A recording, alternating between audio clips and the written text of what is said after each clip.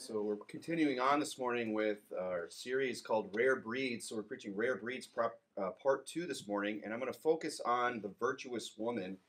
And I'm just taking a few weeks to kind of look at different people that are, exemplified in Scripture that we might look around us and say, boy, we don't see a lot of people like that. We don't see a lot of people who fit this mold. They would be what we call rare breeds. And of course, last week we talked about the fact that one rare breed is the people that are saved. You know, the saved are a rare breed. If you're saved this morning, you're among a very small group of people. And of course, I'm not going to preach all that, but we did talk about the fact that though Jesus died for everyone, not everybody gets saved. In fact, very few do. And then even amongst them, amongst the people that are saved, there are even rare breeds. And there's the people that are baptized, people that go to church, the people that read their Bible, the people that pray and go soul winning. It gets more and more exclusive the more disciplines that we take on in the Christian life. That was what we looked at last week. But this week, I want to look at the rare breed of the virtuous woman. And I think it's important for us to go through this series and emphasize these different roles and to lift up these people in Scripture, the saved, the virtuous woman, and so forth, as role models. Because of the fact, we like to say and think to ourselves that we don't care what other people think. We don't base our self-worth upon the opinions of others. And I understand that that's true to an extent, but the fact is that we do find our self-worth in what others think of us. We do find and we do care, if we're being honest, what other people will think of us. And at least we should. At least we should care about how we are perceived. And I think this is especially important for ladies, and especially important for our young ladies in the church, because of the fact that this is a role, the virtuous woman, that is not going to be lifted up by the world. Take the time to preach through this. And you're a man, you're a young man here this morning, you say, well, what's this got to do with me? Well, don't worry, I'll make application. Okay, we'll work it in there somehow. But one day you might be a father, or you already are a father. You already are a husband. You might be a husband. These are all things that we can pay attention to and understand the importance of lifting up certain individuals, such as the virtuous woman, to be a role model that our young ladies in this church can look to. Because again, the world's not going to do it. If we don't lift up the wife and mother, if we don't lift up and exalt the virtuous woman inside the church, who's going to do it? Certainly not the world. The Bible says, you're in Proverbs 31, go to verse 28. The Bible says, her children rise up and call her blessed, her husband also, and he praiseth her. That should be something that takes place in our home. Amen. If we have a virtuous wife, if we have a virtuous mother, we should be blessing her. We should be praising her. We should be honoring her, not only in our homes, but also here in the local church. Amen. Because of the fact that a virtuous woman, like the Bible says, like we read already, is hard to find. That's what makes her rare. That's what makes her precious. That's what makes her a rare breed. It says there in verse 10, who can find a virtuous woman? For her price is far above rubies. Amen. Means you can't weigh out and you can't put a price on the value of a virtuous wife and mother. It's beyond rubies. And if you would, go over to Proverbs chapter 7. In the Bible, often when we look at these characters, we'll contrast them with other characters. There'll be a dichotomy there. And if you look at Proverbs chapter 7, verse 1, it says, my son, keep my words and lay up my commandments with thee. Go to verse 5, that they may keep thee from the strange woman. So we're going to be talking about the virtuous woman this morning, but the Bible also talks about the strange woman. From the stranger which flattereth with her words, look at verse 11, she is loud and stubborn, her feet abide not in her house. So you can already, if you understand anything about the virtuous woman, you can already see that dichotomy. Because as we're going to look here in a woman, the virtuous woman is all about the house. The strange woman is not, her feet abide not in her house.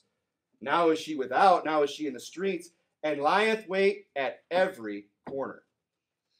I think he's speaking here about the fact that, the strange woman, the woman who is not a virtuous woman, can be found on every corner.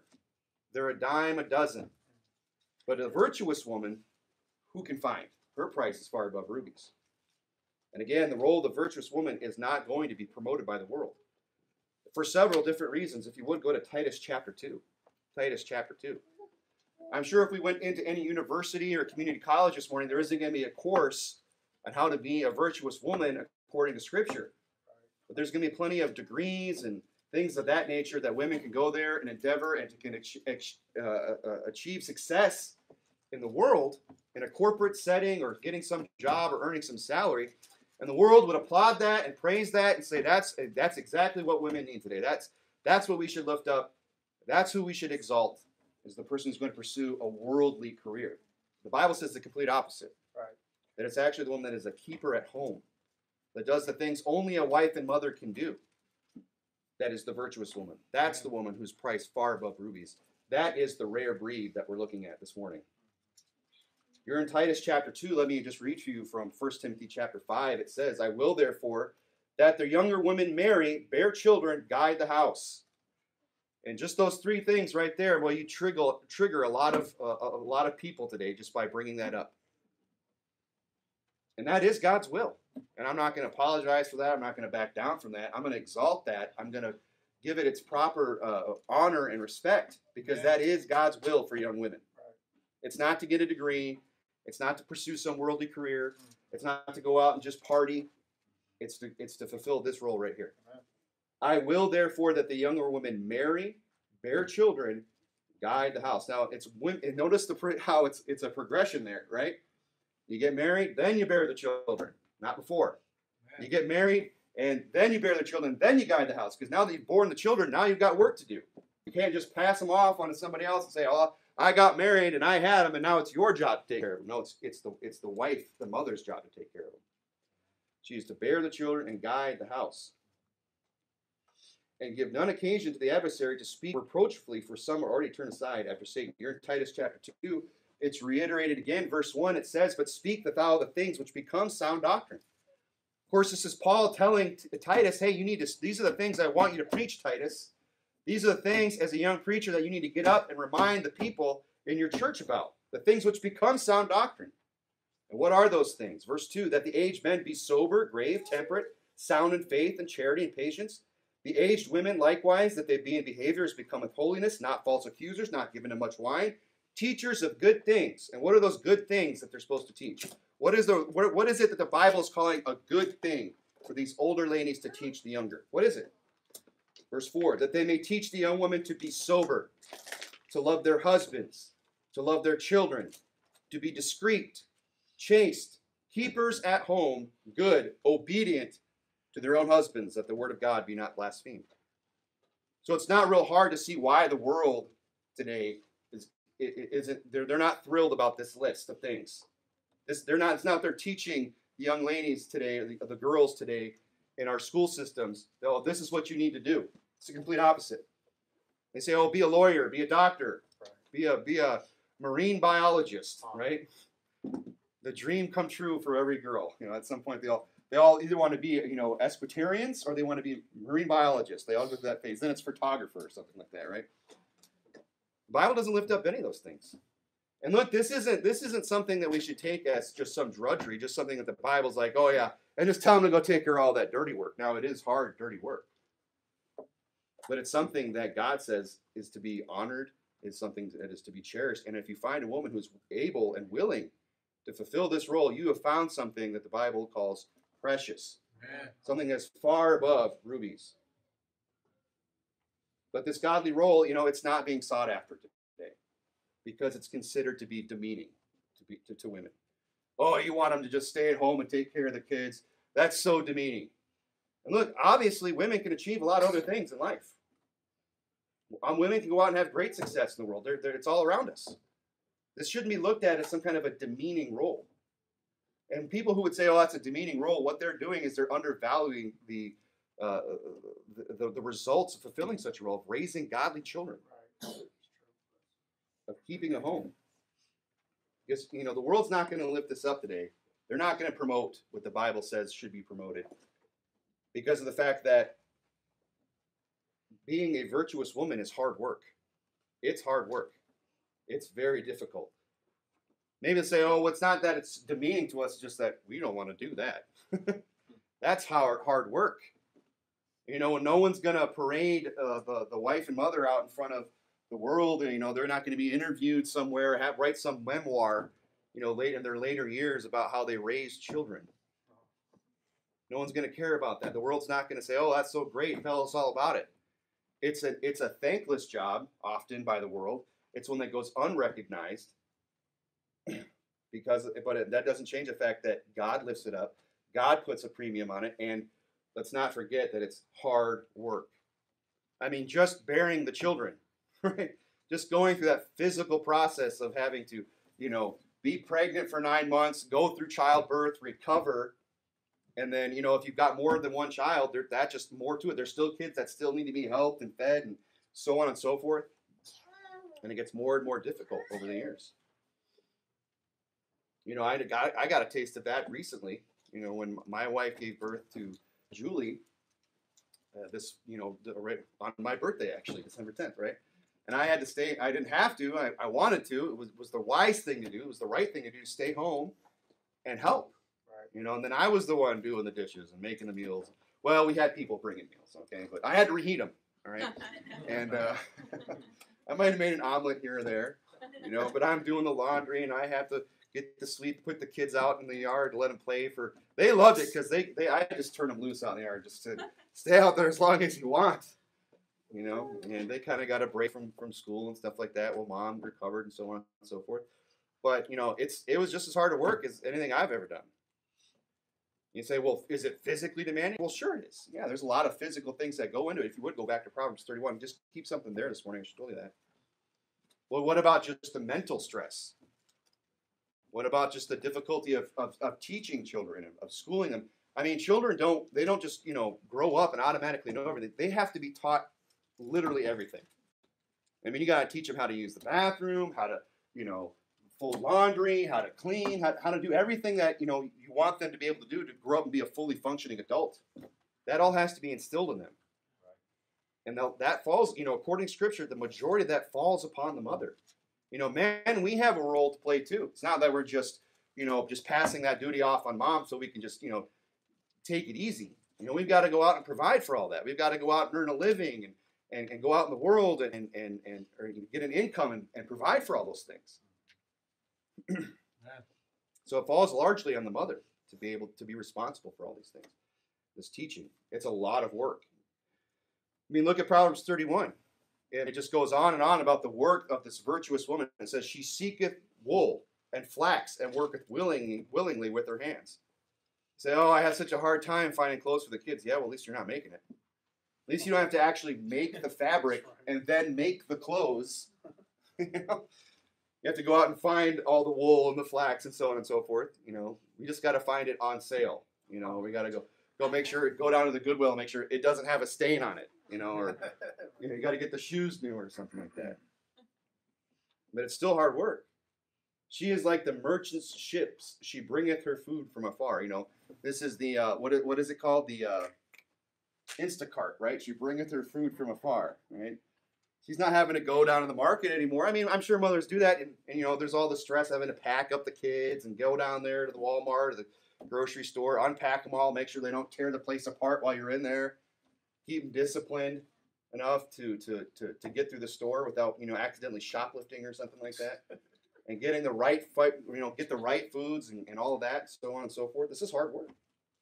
She considereth the field and buyeth it. She's a lot of times it falls upon the wife to kind of make sure the bills are getting paid, that the things are getting taken care of on time. With the fruit of her hand, she planteth a vineyard. She girdeth her loins with strength and strengtheneth her arms.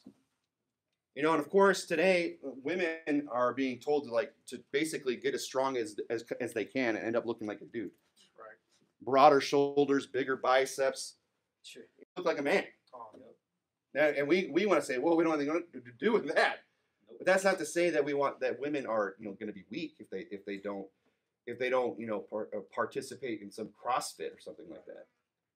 And that's what's being lifted up today. But it says here that she girdeth her loins with strength and strengtheneth her arms.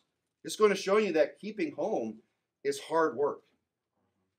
Having to lift the kids up, having to move things around, that will give strength. The appropriate level of strength, by the way. It says, she perceiveth that her merchandise is good. Her candle goeth not out by night. She layeth her hand to the spindle, and her hands hold the distaff. She stretcheth out her hand to the poor, yea, she reacheth out forth her hands to the needy. She is not afraid of the snow for her household. For all her household are clothed with scarlet. She maketh herself coverings of tapestry. Her clothing is silk and purple. Her husband is known in the gates when he sitteth among the elders. She maketh fine linen and selleth it. She delivereth girdles unto the merchants. Strength and honor are her clothing. You know, the world today would say, oh, you keep home. Oh, you're trying to fulfill this virtuous woman role. You're a doormat. They'll say that's what you clothe yourself with, a doormat. You just let some man walk all over you, make you stay at home and do all this. You're better than that girl. You know, that's what they'll say. But the Bible says that when a woman fulfills this role, takes on this labor and this hard work of being a virtuous woman, of being a woman who's concerned with and cares for her home, it says there that that strength and honor are her clothing.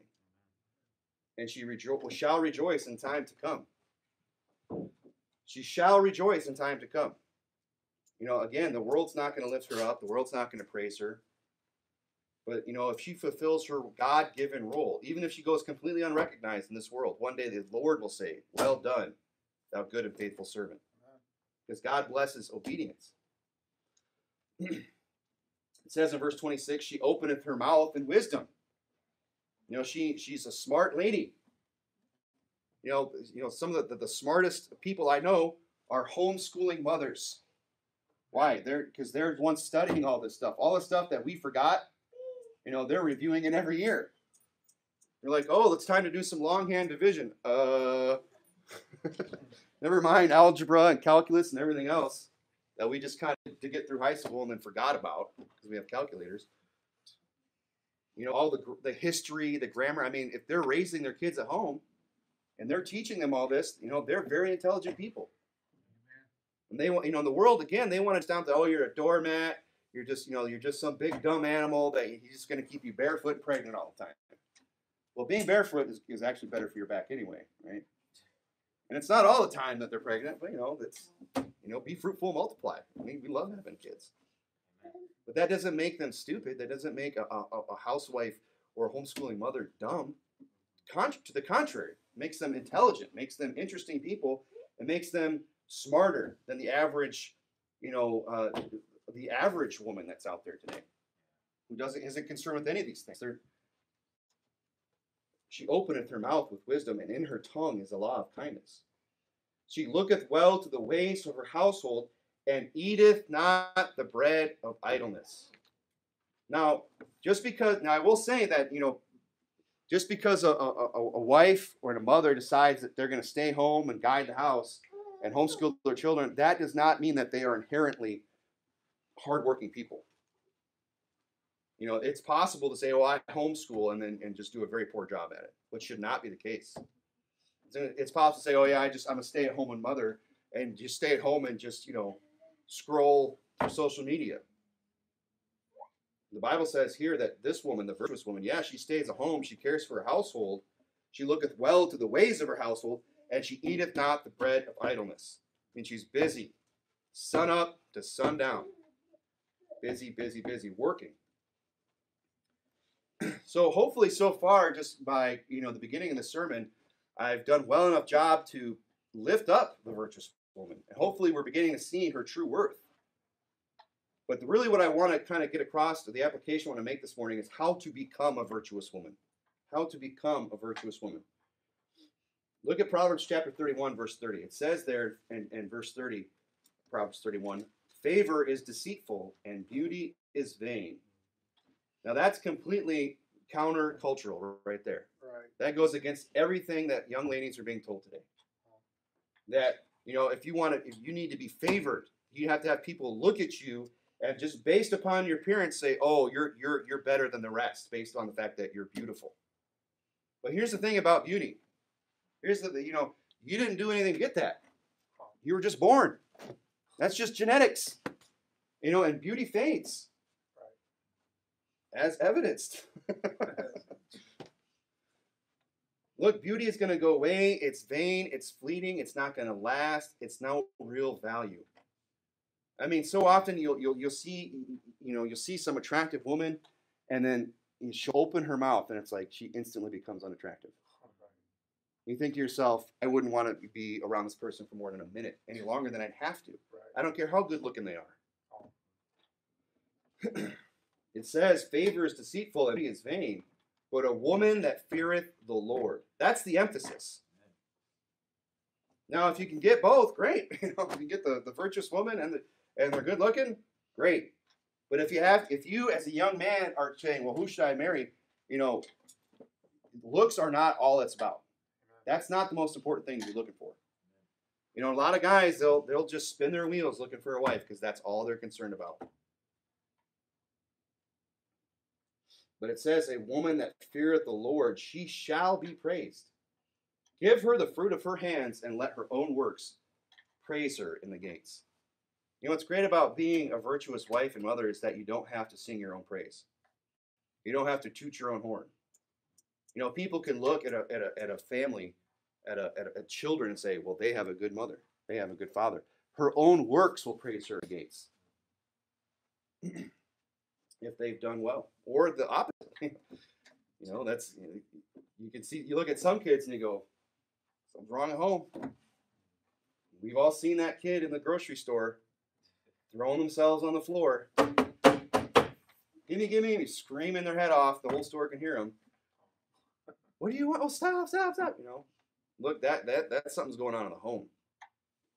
But in the same way, when we see well-behaved children, we see children who are smart and polite and kind and godly and love the Lord and so on and so forth. You see all that? That didn't happen by accident either.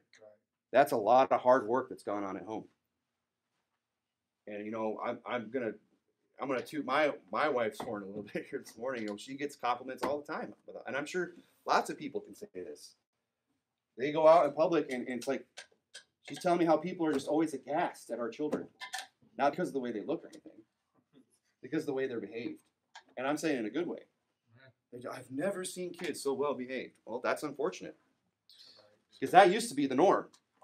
Now the kids that are well behaved, they stick out like a sore thumb. Used to be the other way around. Used to be the kids that were throwing the fit. They were the ones where everybody kind of turned their head and said, what in the world is going on there? But now it's when the family comes through and the kids are all nice, staying together, not running amok, not throwing a fit. That's what's turning heads out there today. And people like it. They say, oh, that must be so nice. But they don't want to do what it takes to get that. What's the saying? They like the fruit, but they don't like the root. Right? They like the fruit of a godly wife and mother. They like how the children are, but they don't like all the pruning and preening that goes on at home.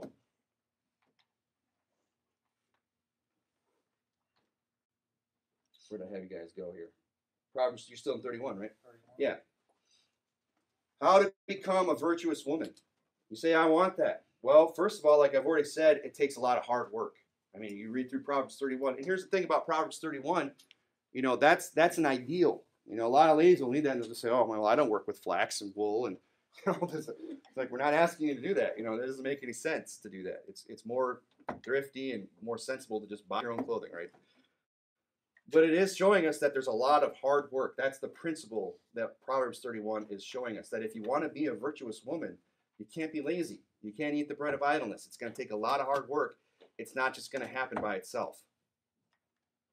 And it will be evident whether or not that's something that you desire or not, because the fruit of your own hands will speak in the gate. So first of all, hard work, but more than that, it's going to take a fear of the Lord. A fear of the Lord. Go to 1 Peter chapter 3. 1 Peter chapter 3. There's a lot of ladies today that would say, I don't. That sounds nice, but I'm just not interested. I've got other things I would rather pursue in life. That's just not for me. But if a woman really fears the Lord, this is exactly what she would want. Not to just so she could please her husband, not so she could just have children that behave in public. She would want to do this because this is what God has commanded ladies to do. This is what God's will is. And this is what he wants for them. And if you want to be this virtuous woman, you're going to have to be somebody who fears the Lord. Because look, if you're just going to go into it saying, well, I'm going to try to be this virtuous woman, and that this isn't your motivation to be obedient to God, you could burn out, you could wither away. If it's just, well, I just want to please my husband, I just want to make sure everybody at church thinks I'm fulfilling a certain role. it's going to get hard. Look, it's harder than most people understand. If you haven't gone through it, it's hard to even get to put it into words how difficult it can be at times. The stress, everything that goes along with being a wife and mother. So if fearing the Lord and being obedient to Him is not your motivation, you could very easily burn out. You could very easily say it's too much. Just forget it. And just let things slip, let things slide, let things go. The Bible says in Ephesians chapter 5, you're in 1 Peter 3, wives, submit yourselves unto your own husbands as unto the Lord. For the husband is the head of the wife, even as Christ is the head of the church. And he is the Savior of the body. Therefore, as the church is subject unto Christ, so let the wives be unto their own husbands in everything. Look at 1 Peter chapter 3, verse 1. Likewise, you wives, be in subjection to your own husbands, that if any obey not the word, they may also without the word be won by the conversation of the wives, while they behold your chaste conversation coupled with fear, whose adorning, let it not be that outward adorning of plaiting the hair and of wearing of gold or of putting on of apparel, but let it be the hidden man of the heart, in that which is not corruptible, even the ornament of a meek and quiet spirit, which is in the sight of God of great price. Like he's saying here, if you want to be, I'm just telling you this morning, if you want to be this virtuous woman, you have to do it out of the fear of the Lord. And you're going to have to obey these commandments, being in subjection, obeying your husbands. And we'll get to the husbands. Don't think I'm just picking on the ladies. And he's saying here, look, don't let it be that outward adorning that the world's going to lift up and say this, the vain beauty, as we talked about earlier, that they're going to say, oh, this is what it's all about. This is what's going to make you a great woman. The plaiting of the hair, the wearing of the gold, the costly apparel. He's saying, but let it be the hidden man of the heart and that which is not corruptible, the ornament of a meek and quiet spirit. Which, again, meek and quiet is not going to sing her own praises. The world's not going to sing her praises, which is in the sight of God, of great price. What's your motivation to be a virtuous woman? You say, I want to be one this morning. Well, what's your motivation? Is it to be of great price in the sight of God? Because if that is your motivation, all these other things will fall into place. All these other things will just fall right in the line. Well, I want to be in sight of God at great price. I'll obey my husband. I want to be in sight of God of great price. I'm going to stay at home and bear children and guide the house. If that's your motivation, all these other things are going to fall into place. And if it's not your motivation, if being in sight of God of great price is not what your goal is as a virtuous woman, you can try your hardest and all these other things, but you're just not going to get the satisfaction out of it. And in all likelihood, you probably burn out. The world is not going to appreciate the virtuous woman today, but God will. They say, well, I obey my husband and he doesn't seem to appreciate me. I teach and I work I slave with my kids. I put all this effort in them and they're not rising up early and calling me blessed. They're not praising me. But is that who you're doing it for? Or are you doing it for God? Because if you're doing it for God, God's going to see that no matter whether or not your husband appreciates it, your children appreciate it, God will appreciate it. Because it's in the sight of God that they are a great price. Amen. Let me just kind of wrap it up here. Like I said, I did want to make some more broader application this morning. And that's, we've talked about what is a virtuous woman, what goes into being a virtuous woman, the importance of being a virtuous woman, how it's something that's precious in the sight of God. It's something that's hard to find. We talked about a little bit about what it's going to take. You're going to have to fear the Lord. You're going to have to be willing to do a lot of work. And look, we could do a whole series on just this one person. But I want to make a broader application, and that is this: how to find a virtuous woman. Because again, we're talking about a rare breed, right? A rare breed, something that's hard to find, something that's precious. The Bible says that the virtuous woman is hard to find. Who can find her? How are you going to find a virtuous woman? You say, you're a young man, you want to get married someday. Well, hopefully you see the value in finding a virtuous woman. And finding a godly woman to raise your children, to be your wife and raise your children. There's value in that. I mean, it's beyond rubies. If you're godly, if you love the Lord, that's what you're going to want. Not just some, some dolled up whatever. You're going to want somebody who has character and somebody who loves the Lord and wants to fulfill God's role for their life. Yeah. You say, well, that's what I want as a young man.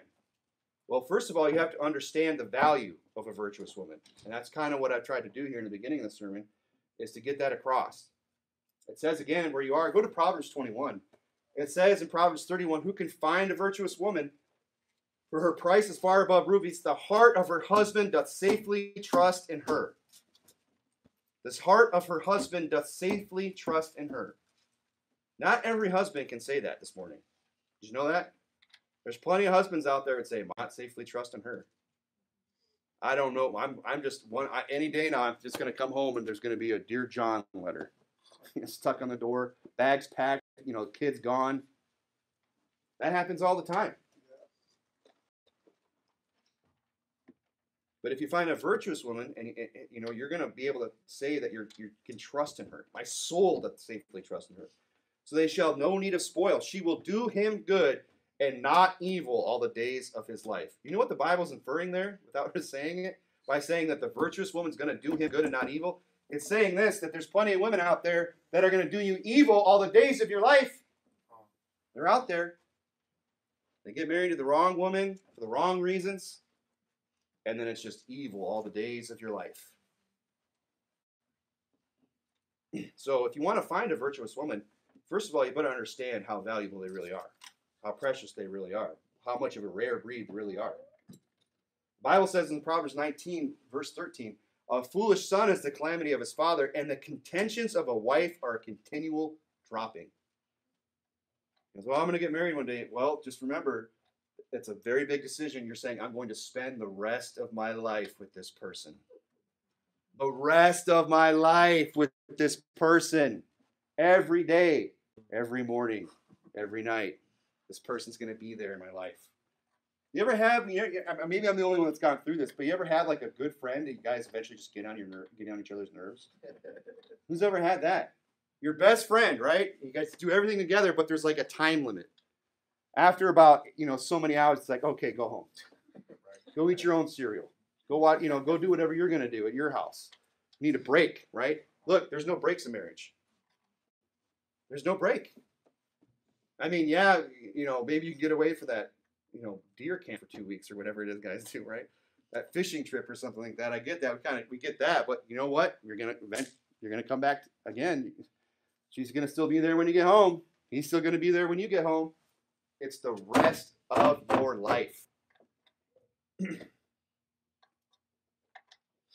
if you marry the wrong one, a contentious wife who has no interest in being a virtuous woman, who has no interest in fulfilling any of these godly roles, these God-given roles, if you marry that woman, look, her contentions are going to be a continual dropping. You ever try to lay down at night and there's just some noise?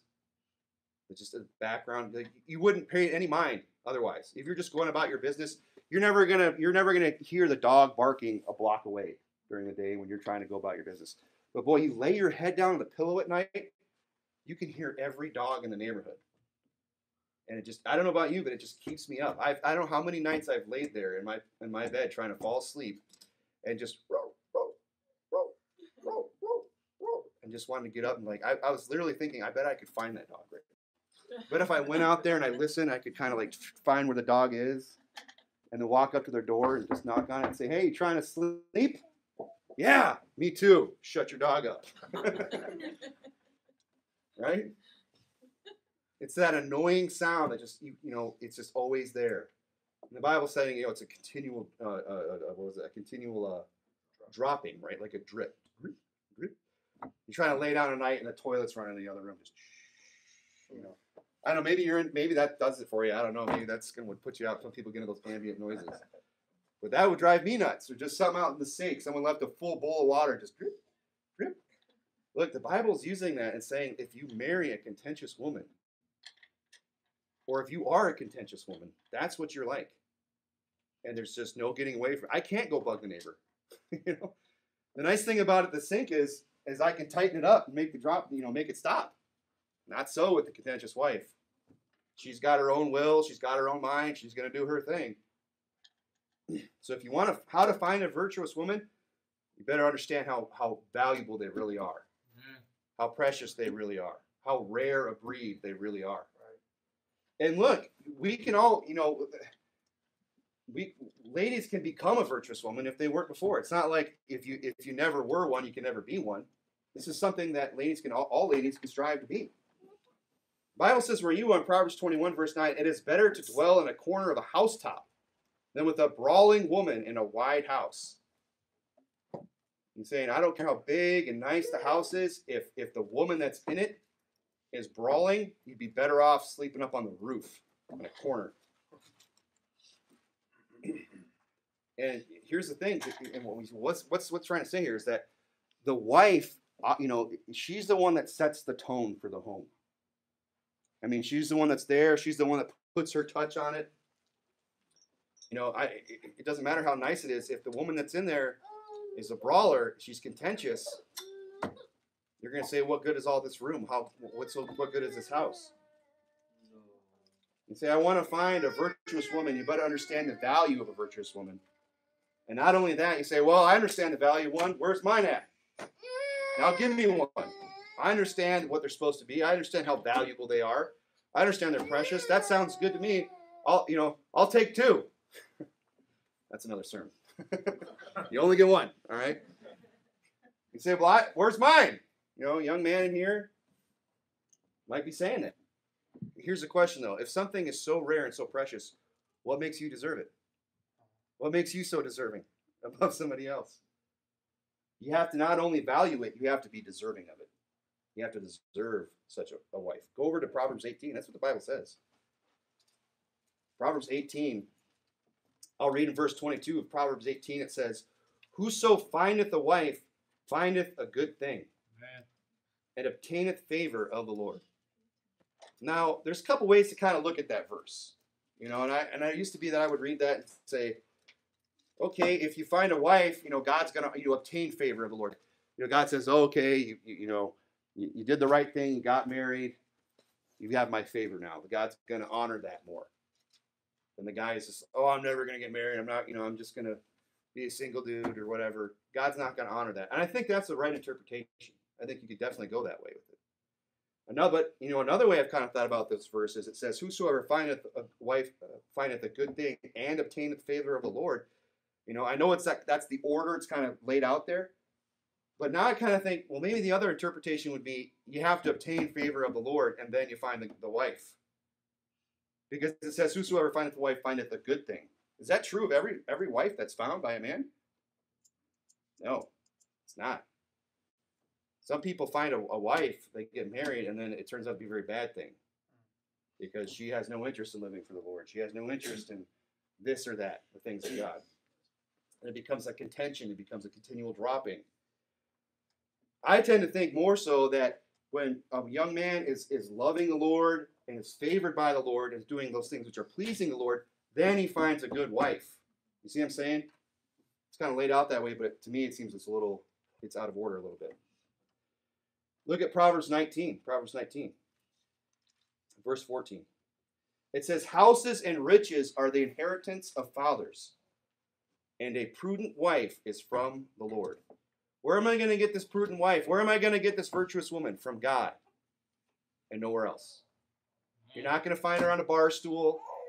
You're not going to find her in the club. You're not going to find her, down on the beach somewhere playing volleyball. She's not there. She's with God. And it's interesting there, he ties it in with fathers. Houses and riches are the inheritance of fathers. And a prudent wife is from the Lord. But how I know it's from the Lord, but here's the thing about a wife. She's somebody's daughter. She was raised she was raised to be what she is. That doesn't just happen by itself. A prudent or a virtuous wife is made. She's not just born. She's made into what she is. And that's done through the Lord. We understand that. So we understand that, this is a two-way street when it comes to finding a spouse. Yeah, and I've seen it so many times with young guys that just, They just think, oh, every woman is just, all the ladies in the world are just, godless heathens that just don't want anything to do with God. They'll never want to fulfill this role, and that's it. And I'll admit, there's an element of truth to that. There's a grain of truth to that. In our church, there seems to be an abundance of single guys and not a whole lot of single virtuous young ladies. It's disproportionate. But, that should not cause you to just throw up your hands and say, well, what's the point? That should try to make you all the more deserving of that virtuous life. Because, look, you got a lot of competition, right? If that's the case, that just means you have more competition. Now I was very fortunate. The Lord pretty much just, clubbed me over the head with my wife and said, that's her, dummy. But, that's not the case for everybody. And if you're saying, well, there's all these guys, there's no ladies, there's no virtuous women like this, they're very few and far between, then make yourself all the more deserving. You got to up your game, guys. It's a two-way street. You guys just seem to think that, it's all about her. She's virtuous. She better check all these boxes. She better make sure she's this and she's that. It's like, well, what about you? She might not be interested in living in a car. She might not be interested in, marrying some bum. In fact, any woman worth marrying, that's exactly how she's going to feel about it. And they say, well, I'm good looking, I'm this, I'm that. Isn't that enough for her? No. Any virtuous woman that's worth marrying, she's going to have a checklist of her own. Does he love the Lord? Does he care about the things of God? Is he faithful to church? How does he handle being corrected? How does he take this? How does he take that? Is he to have a servant's heart? I was talking to my wife a little bit about it. I'm like, what made you so interested in me anyway? Because I have a hard time seeing it. And she said, well, it was a whole list of things, but I'll spare you. But one thing she said that kind of stood out to me was that she said, I just remember, it was in the middle of the service, the pastor was preaching, and he said, hey, I need somebody to get something for me. I don't even remember this. And she said, you just got up without even thinking, went and did it. And I said, and you walked out, and I guess the pastor didn't know at the time. He was like, that's a faithful man right there, I think he was kind of trying to convince her how good I was. I don't know. So I'm in his debt, but that was something she took note of. That was something that she said, boy, he does love the Lord, or he does have a servant's heart. And I'm not saying that to lift myself up. I'm just saying, look, if you're interested in finding a virtuous woman, if you say, I want that rare breed of a virtuous wife, then you better make sure, you've got your own checklist for yourself and not just for her. That you're checking off the boxes that you need to be checking off. That you are meeting the standards that she's going to expect from you. Because again, we're not going in this morning, but there's a whole nother list for men. There's a whole nother a sermon we could preach about what men ought to be as husbands and fathers.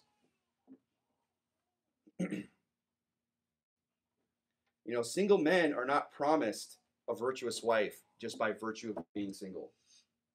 I'm single. I'm in faithful word. Where's my virtuous wife? Well, good job moving out here. Good job, going to church. But there's a lot more to it that a virtuous wife is going to want to see out of a young man. And here's a tip. Here's what I think. I think this is an accurate statement. Me and the ladies can straighten me out on this later. But correct me if I'm wrong. But aren't women interested in things like stability and security? And look at what we're telling them. You need to stay at home and raise my kids, and keep my house, and obey me.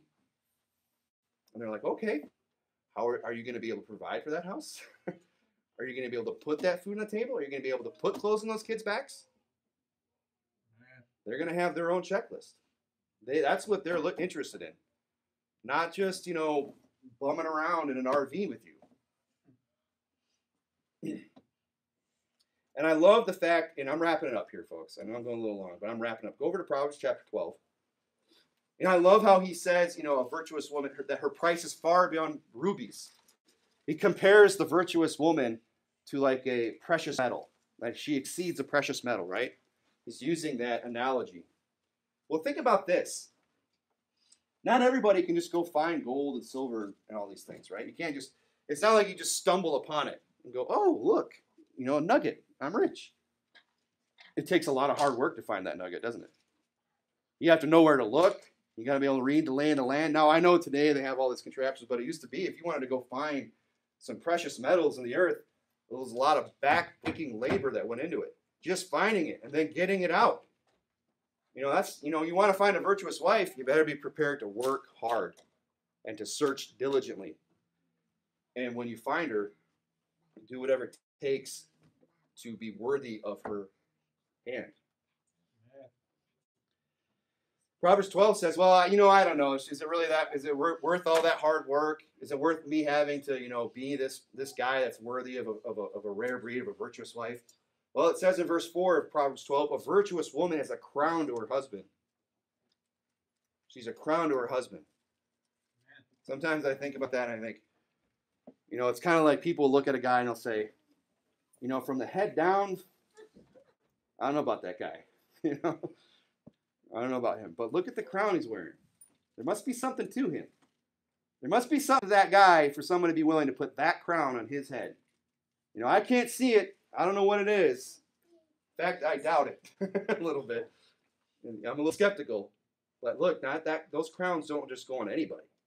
Crowns are reserved for kings. And it says that a virtuous woman is a crown to her husband. And look, they don't just put any old crown on just any old head. What I'm saying is, if you want that crown, you're going to have to be worthy of it. Unless you want to go down to Burger King and get a Camille. Get that cheap paper crown. You can put that on a lot of people's heads. It'll fit any size you want. It's available. They make them while we sleep. They're cranking them out. They're everywhere. But they're cheap and they're flimsy and they don't last. So, go to Proverbs 17. Proverbs 17 will wrap up here. I might have already had you go there, but it says in Proverbs 17, verse 22, whoso findeth a wife findeth a good thing and obtaineth favor of the Lord.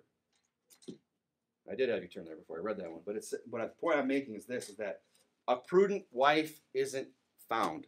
She's earned. Look, a prudent wife, a virtuous woman this morning is a rare breed. And it's not something you're just going to stumble upon. It's something that you're going to have to earn. That the Lord is going to give you. And if you have an opportunity to have such a wife, you should thank God for that and make sure that you're what you're supposed to be. Yeah. And the ladies this morning, it's big shoes to fill to be a virtuous woman. Don't ever let the world downplay the importance of it. I know this is probably this is the preamble to the Mother's Day sermon. What are you doing? We only praise the ladies on Mother's Day. Brother Corbin, what are you doing? We don't praise them enough. We don't preach this enough. I know there's a lot of other things we have to preach, but, ladies, and eventually they all kind of get to the place where, whether we say it or not, they know what they're worth. They know their value. They know that they are highly esteemed in the sight of God, even if it's not among men. But don't ever let the world downplay that. Don't ever let the world say, well, it's not that, it's not that important of a thing.